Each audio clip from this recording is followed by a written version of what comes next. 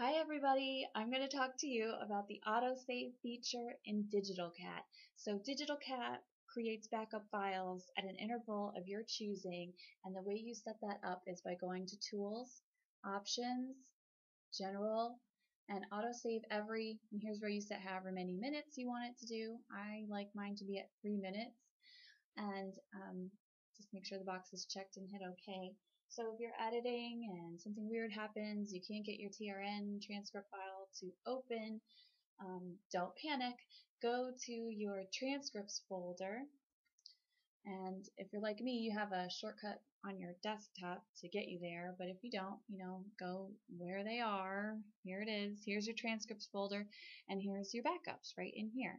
So to use one of your backup files, you're going to have to rename the extension.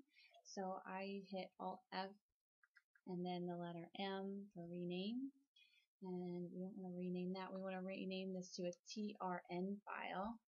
Hit enter, and it's going to ask if you're sure. You are sure. And so once you've changed that extension, you can open that transcript up.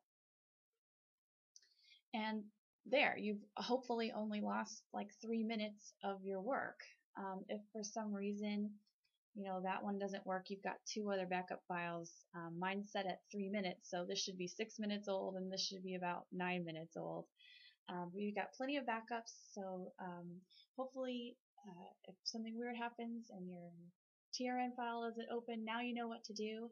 I hope this is helpful, and I hope you all have a great day.